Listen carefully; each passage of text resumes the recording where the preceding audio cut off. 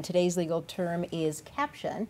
And in a pleading, deposition, or other paperwork filed with the court, the caption is the heading or introductory clause which shows the names of the parties, the court, and other information. So it just basically says who's all involved?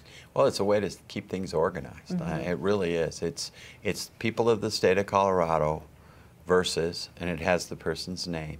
So you know it by name, but it also has the case number, and our case numbers have CR numbers, criminal, as opposed to CV numbers, which are civil.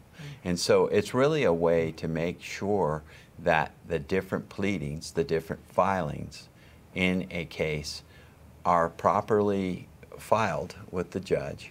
And then there's usually a very brief synopsis at the top, motion to suppress, whatever it is. So the judge knows, well, this is what we're going to have the hearing on, that type of thing.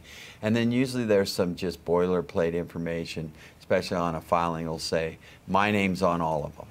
You know, on behalf of the people of the state of Colorado, Mitchell R. Morrissey brings these charges or whatever. And they're not all signed by me.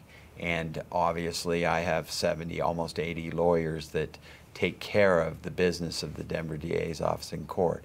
But it's our way to file things and keep them straight so we can do these cases in a reasonable manner, reasonable time. Keeping it all organized. Yes. All right.